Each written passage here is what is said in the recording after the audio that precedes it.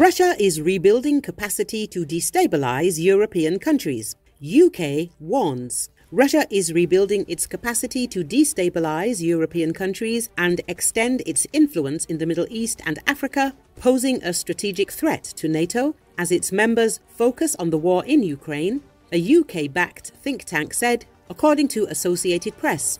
In a sweeping report, researchers at the Royal United Services Institute argue that Western nations need to do more to counter Moscow's use of unconventional warfare if they are to succeed in turning back Russia's invasion of Ukraine.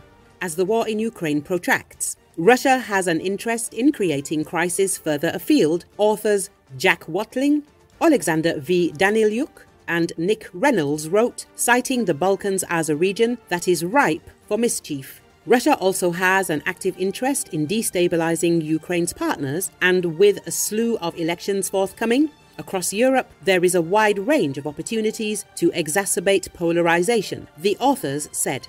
While Russian efforts to destabilize countries such as Moldova failed due to security lapses and the mass expulsion of Kremlin operatives, the Russian military is now strengthening its ability to launch unconventional attacks, the report says.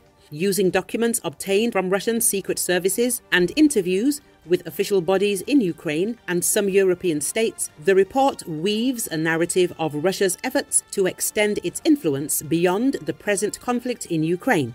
The threat extends beyond Ukraine and the active collaboration of these states that are being targeted, it said, and urged for sustained vigilance over a range of issues.